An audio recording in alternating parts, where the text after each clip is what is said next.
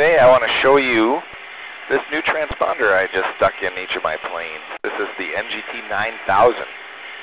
After a long and painful journey with ADSB, starting back in about 2009, I finally have come up with the box that's perfect for my uses. I started out with NavWorks, and then last fall I went to the Echo UAT, and after seeing how that works, I decided I wasn't going to sacrifice anymore. I was going to go all out, and I got the Lynx transponder. And man, is this a piece of work. It's all a touchscreen system. You can enter your squawk code by digits on the touchscreen interface. It has all the normal buttons that you'd normally use. But when you don't want to use it for traffic, you can slide everything off to the side and you still get your squawk code up there. You can get quick access back to your transponder just with the touch of a button. But you can make it more useful for your normal uses. Now, there's a lot of different things that this box does that aren't immediately obvious unless you play with it for a little while. Now, they do have a nice iPad app that you can actually do a demo of this thing if you want to play with it. This is actually in flight right now, a live flight. It shows traffic on a traffic scope. You can select the traffic, and it'll show speed and end number if it has it.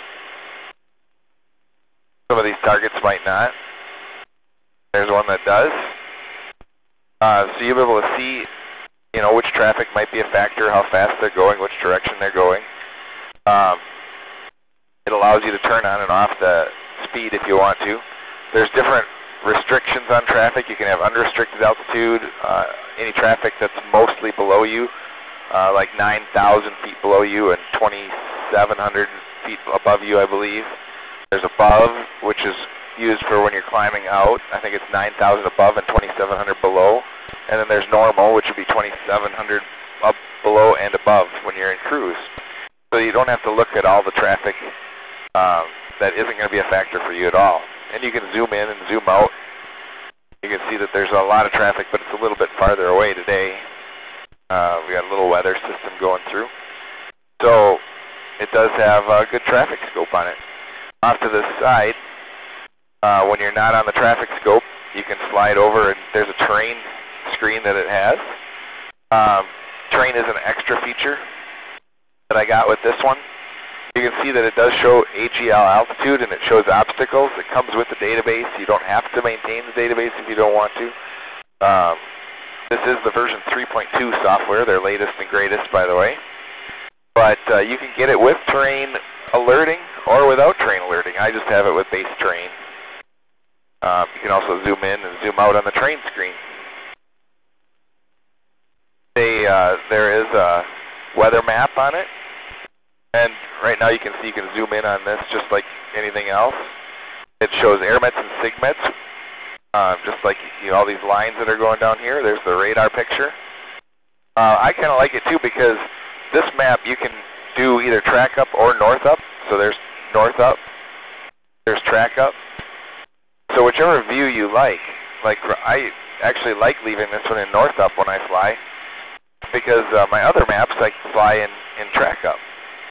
And this gives me a different view so that I can kind of view it more logically like you would for flying around the country.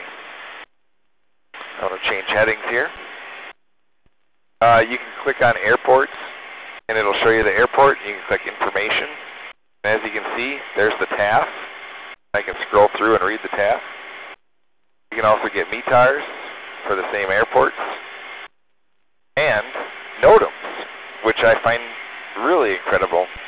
I mean, they're all available by ADSB, but now, if you're flying around in the middle of nowhere, and you just happen to be going to some pancake breakfast and decide to stop at another airport, you can actually pull up all the NOTAMs for it without having to pull out your iPad. So that's a handy little feature. Let's see, what else do we got here? So there's things that you can turn on and off. There's a legend if you want to read the legend for the different things that are on the screen. It has winds. Turn that off. There's ownership in the middle, so you see where you are. And when you zoom in, you can see the smaller airports as I zoom in. It does have the outlines of states. Turn the heading again. And if you slide over another screen, now we have winds and temperatures aloft. So you can see right here it's chosen for wind, flight level 3,000 feet. There's 9,000. You can see the wind barbs. Let's zoom in. Oops, wrong screen. We'll zoom out so you can see more of the wind barbs. There's the bigger nationwide picture. You can also get temperatures aloft by hitting the temperature button. So now you can actually have all that information real handy sitting on this screen. And if you go all the way over to the side, you get another one where you can do airport searches. So I can do KEA. Let's go down to the U's. And there's Eau Claire. So you can get their METAR. So it has a pretty nice interface. Everything on it works really well. And if you hit the traffic button, it goes right back to the transponder field, display. So you can have your normal display back in just an instant if you need it. But I just find that if you're buying ADS-B, you may as well get all the features you can. I've had systems that had limitations. The NavWorks was limited in that it only received 978 megahertz signals, so I wasn't able to directly air-to-air pick up 75% of the traffic, actually, because 75% of the people right now are equipped with the 1090 megahertz. So if you're flying in a mountain valley or down low, like today, I'm only at 1,000 AGL. And you wouldn't see planes unless you could see them directly, because we don't have ADS-B coverage at our airport. There's a lot of other features and things that you might want to read about. I do have a web posting about this that goes along with this video. But with the NavWorks not having two frequencies, I knew it was time to get rid of that. They were intending on coming out with it, but then they went out of business. The Echo, that box actually had dual frequency, so that was a bonus. But the transmitter is real low power. And I was getting a lot of ghost shadow targets, so if I was flying around like in this altitude right now, I would see myself and it would call, well, that's one thing. The Echo didn't give me traffic alerting. I had to actually build a box that would give me traffic alerting to attach in line with it. But the problem is I was getting traffic alerts on myself all the time because I believe it's because the ground-based transmitter wasn't able to hear my weak transmitter, the ground-based transceiver, but they were still able to send me up, and the Echo was receiving my primary target radar traffic.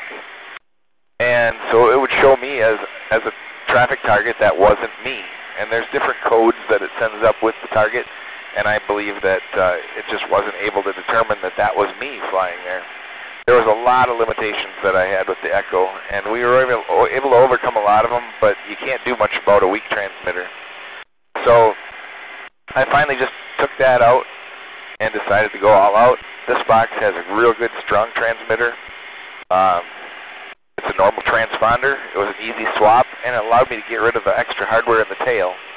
So installation-wise, I wish I would have done this right up front. It was a lot better way to go.